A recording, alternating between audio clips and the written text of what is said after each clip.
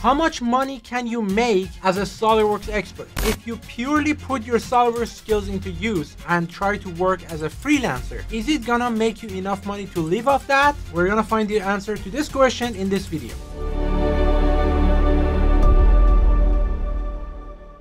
The best way to find the answer to this question is to go to these freelance websites like Fiverr and try to ask for some quotations from some of the people who offer SolidWorks services. I asked 12 people on Fiverr for a challenging model of a water tap that I found on the internet. It looked really interesting and challenging enough, so I gave these 12 people this object and I gave them a dimensional constraint. I gave them 30 by 15 by 7 centimeters, or this much in inches as the outer volume of this tap. And I told them the water has to flow through it. These spirals on the body have to be hollow. 10 out of those 12 people right off the bat told me they cannot model this and they backed off. The other 2 who claimed they can do it, they had 2 very different prices to offer me. The first one gave me a quotation for $75 and the other one $250. We are going to sit down and evaluate the quality of their work together for the first time. Based on what they have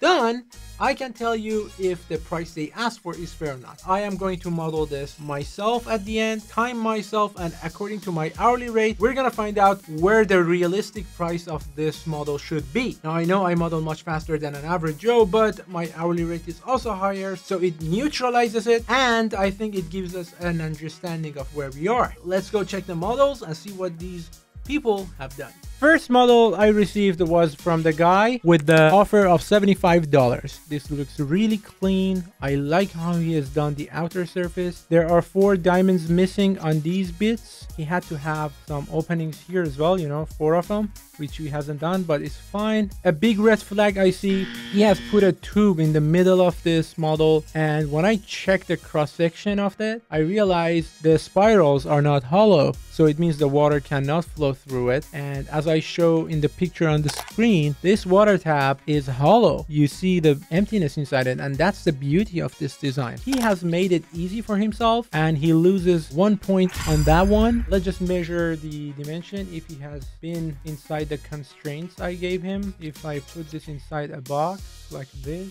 160. Well, right off the bat, this is out the box. It had to be 150 max. This had to be 300. This is 214. That's fine. This is the thickest part and should not be more than 7 centimeters or 70 millimeters. He has 48, which is fine. So one of the dimensions is bigger than the constraint I defined. He loses another point there. Let's just calculate it based on 5 points. He's on 3. He has done a very good job on the surface. I really love what he has done. Like just, both on the inner and outer surface. It's only one surface, one piece, which shows he has worked with the surface. Let's quickly break this down and then we move on to the next more expensive model. He has started with a sketch. Okay, he made some planes. Okay, he's going for loft or boundary surface in this case. He has made the outer surface using boundary surface tool. Then he has used for sweep. Then he has used for surface sweeps. This is very similar to the model that I have done, so stay tuned because I'm gonna put the sped up version of my modeling at the end of this video. He has done it a little bit in a different order, and then he used split line to put the intersection curves of those sweeps on the body. Then he's gonna use a lot of planes, 8 of them. Okay, he has created 8 planes perpendicular to the end point of each of these 8 spirals, 4 clockwise and 4 counterclockwise, because he's going to draw the profile on each plane, then use sweeping tool again. And then he has done 8 surface sweeps.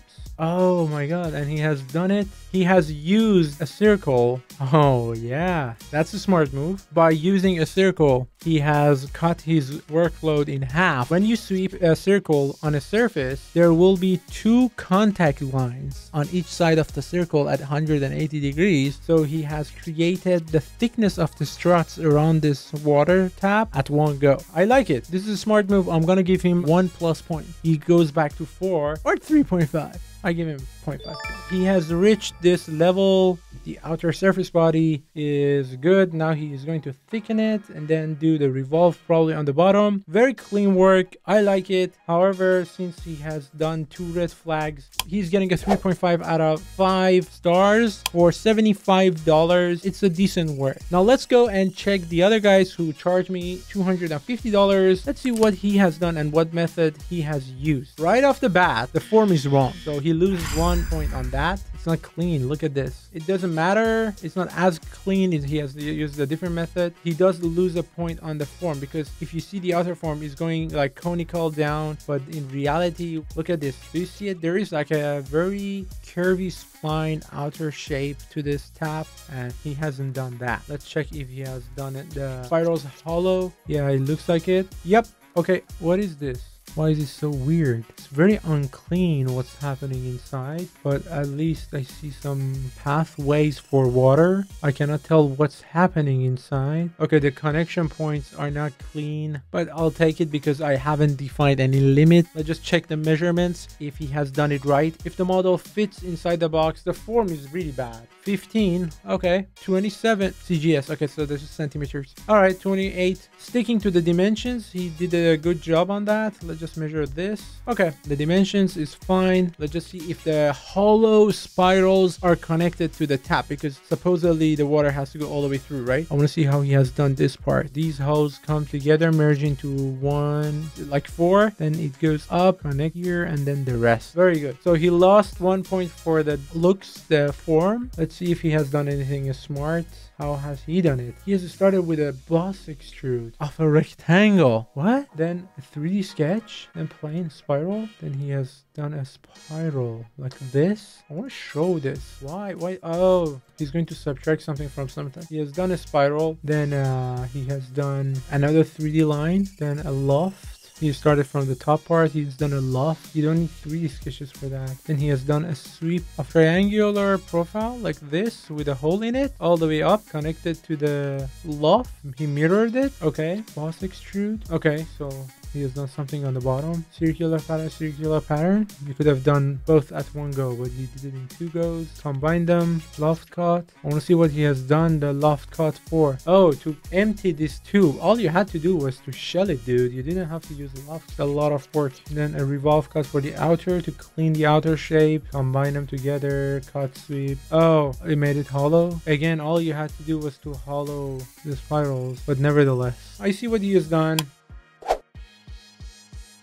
The more expensive guy didn't break any rules I gave him, except the geometry doesn't look as clean and the form is not a match, so he lost 1 point on that. But the dimensions are fine. It is doing what I asked him to do. The spirals are hollow. The other one is almost 1/4 of the price, almost 2/5 of the price, but it looks cleaner and it is breaking the dimensions I gave him. If I had to actually order with one of these guys, I would go to the cheaper one, place the order with him, and then bug him until he gets it right, ask for revisions. I'm gonna include this next in the video when I sit in front of the camera and do it for the first time, how long it takes me to do it. It took me 36 minutes, but I did it like quick and dirty for the very first time. I didn't do the details, so I thought maybe if I round it up to 1 hour, maybe even more. My hourly is 250, so with 250, 1 hour, that's a $250 job. The first guy who gave me a $75 offer got a 3.5 out of 5 star, and the second guy only got like half a star more. He got 4 out of 5, but he asked for more than twice the price. So no, the price was right, the quality wasn't. The first guy, if you're watching, you need to ask for more already for $250. My friends out there who are trying to start your own thing and make money on the side, or maybe as the main job, make sure to deliver quality work. Make sure not to sell yourself cheap. Read the constraints. Ask the client what it is that they're going to use this model for. Are they going to manufacture it? What are they using to manufacture it? What manufacturing method they're going to use? Because it matters. If you deliver a file like this to a 3D printer, you're going to get a different surface finish than the first model. Or if you're going to CNC this or mold this, ask questions, estimate your time accordingly. Don't just give a price like, all right, off the bat, it's going to cost this much. Play a few minutes with the model, then you will understand how much of work is going to be involved in this project. Based on that, you could calculate a more accurate price and deliver your good quality and make your money in no time. This guy who just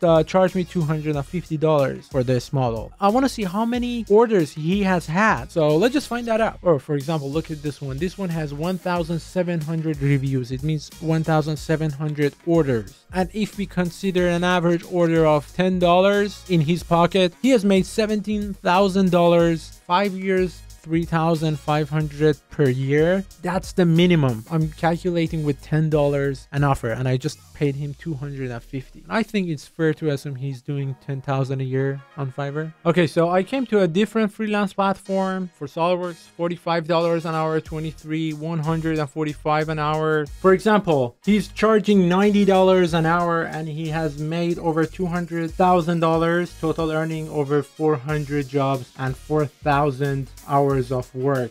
It's about $100,000 a year you can make if you're good with Solidworks. All you need is the right skills so people don't give you bad reviews. What I have noticed about a lot of you is that you underestimate your hourly rate by a lot.